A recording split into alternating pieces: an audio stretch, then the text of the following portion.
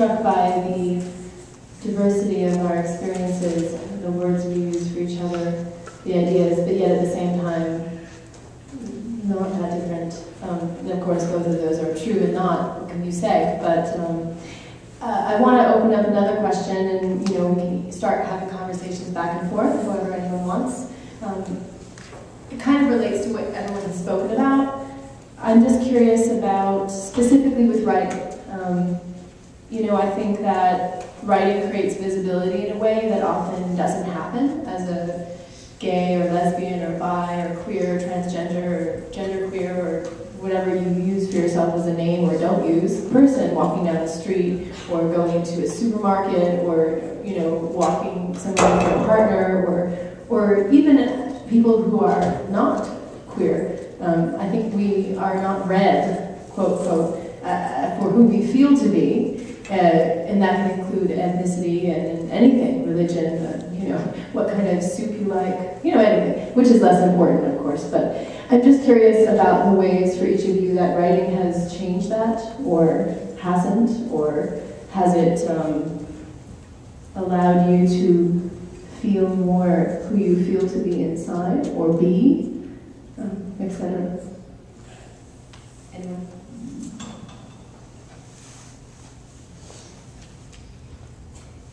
Sure.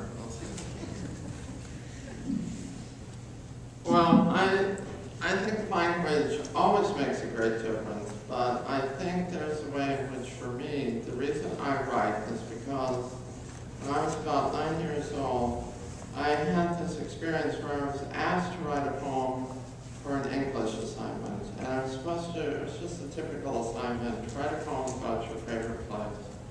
And I went to my favorite place, which was this meadow in the Vermont woods where we lived at the time, and a stream went by this meadow and broke into this deep pool.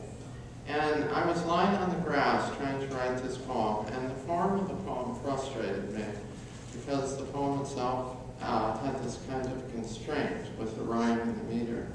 But that seemed like a puzzle that I could figure out. The problem was that I couldn't say anything. I couldn't say anything about how I truly felt or experienced that place, that meadow, how the skunk cabbage, whichever, they get their name for that reason. They do have the odor of skunks, but only when crushed. When they're not crushed, they have this sort of a delicate fragrance. I couldn't describe any of that or express any of it. And I had this profound sense of frustration that was the sense of being completely inarticulate, that all of the language that I had was someone else's. And for me, that's why I write, out of that frustration, because that realization that I was so inarticulate was also the realization of how much I wanted to be able to speak, to express my own experience, and how I agree with, as TC said, there's a certain way without the language, your own experience, whether it's sexual or erotic or whatever aspect of life it is, it doesn't exist in quite the same way.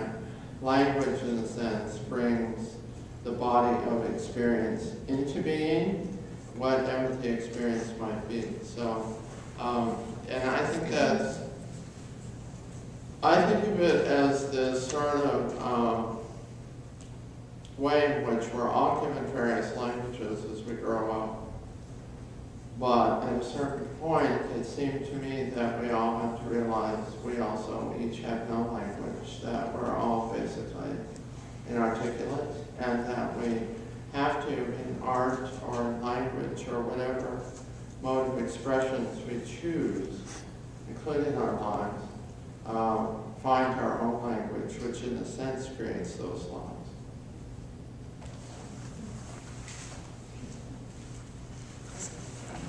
I guess for me, and I've said this before, I was talking about my writing yesterday, and I think for a number of Native American writers, I mean, part of what we're working at is to give some reality to the things we've lived and experienced and ways of knowing.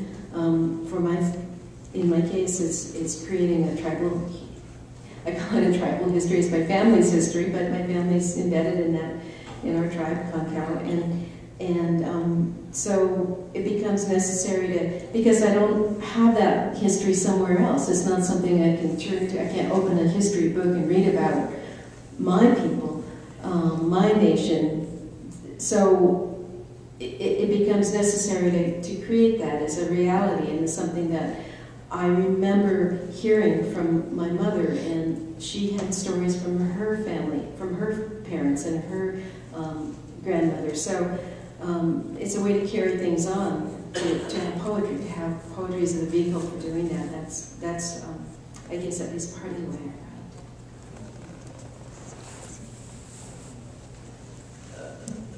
Going off of family,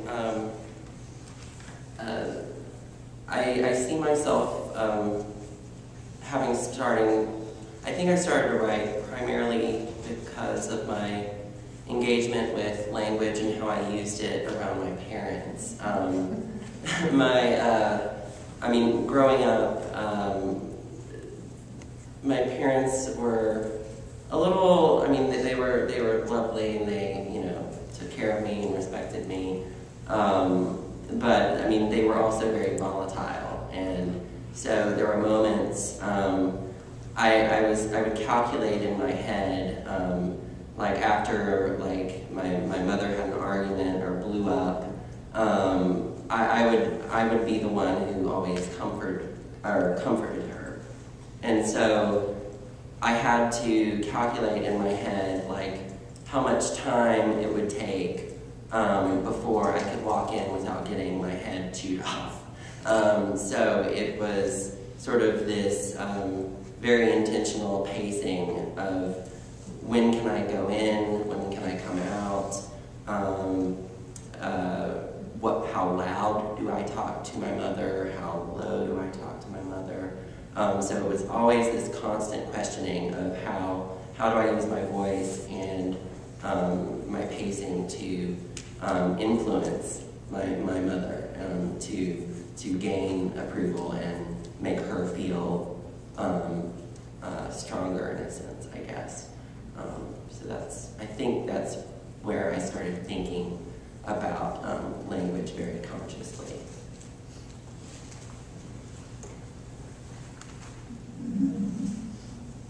I have no idea if I'm going to answer your question, because now I'm responding to kind of It's much more interesting. I have no idea what's going on. I had so many thoughts. Well, one thing that came up for me when we were talking about responding to your family and things like that, I grew up in the South, pretty poor, young, poor white girl is the way I, grew up. And that, to me, using language from that specific context, projecting my voice, taking up space, being aggressive, was totally radical, and it was like claiming space and doing some really political stuff, and that's how it felt. Was really empowering and transitioning. Now people see, a white guy, if not a straight white guy, which honestly terrifies me. And it's no disrespect to anyone's identity. It just terrifies me to be seen that way, even though this is what I've chosen. So figure that out. Talk to my therapist. It's also been another project then of figuring out, well, what does it mean to use my voice now, and how do I use it, and to what end? So what used to be empowering and radical is now status quo, and so I now have to figure out how to use my voice in ways that are differently empowered, right? So that they're not oppressive. So that was one thing that came up. And then also just thinking about my childhood, I also grew up Pentecostal, so speaking in tongues and kind of doing that whole thing, which is fascinating. But one thing that when I think about language around that, separate from the speaking in tongues part, is what I was really taught is the way that one is saved is through language. It's actually not through deed. So it's not through your body, it's not through your actions. All you gotta do is say this. Just say it and you're good to go. You can do whatever you want, you know? And it was like, I feel pretty uncomfortable with that. So it just felt very slippery, which I referenced earlier, but I was just thinking about that religious and sort of cultural context of that language can suddenly be this powerful thing that would truly, you know, save me for eternity, and it didn't matter what I did, and which was very confusing. Right. I'm going to read 3 things. One is a quote by T.C. He gave in an interview. One is a quote by Virginia Woolf, and one is just a word. I want you to respond to any of them. And then we'll open up for questions, because we're nearing the end of our time. Not yet, but soon. Okay, so the quote, actually, by Virginia Woolf is from her book, The Second Common Reader, in an essay called, which is mildly ironic on her part, How Should One Read a Book? Quote, the other side of the mind is now exposed, the dark side that comes uppermost in solitude, not the light side that shows in company. And she's speaking of reading and writing. The quote by T.C. says, quote, we've heard so much about this idea of tolerance, and I think, honestly, that idea is so tepid and just really offensive. Tolerance says you're other, you're different, and we'll let you exist over there. When I don't think that's the goal, I think the goal is moving beyond tolerance and into celebration and in connection with people. And the word is desire. So any of those.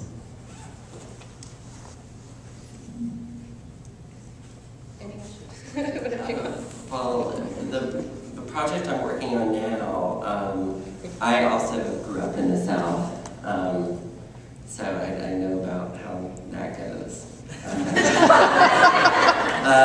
But I told myself that I would never write about the South, and but I decided I wanted to find a way to actually write about it and address it, and so I've sort of adopted these sort of gay male personas that are, this is going to sound really bad probably, but are sort of taking all of the violence that surrounded me in that period of my life and sort of turning it back onto the perpetrators of that violence. So creating this sort of both feminine and masculine speaker who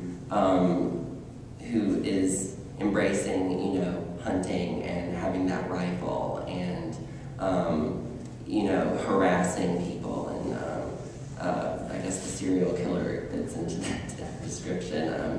That's very fantastical and kind of silly, but at the same time, I don't know, like he like drills a wine key into somebody's eye and like pops it out like a cork. So I mean, it's kind of like fantastical and bizarre, but I want to sort of address that sort of nature of like constantly being surrounded by violence.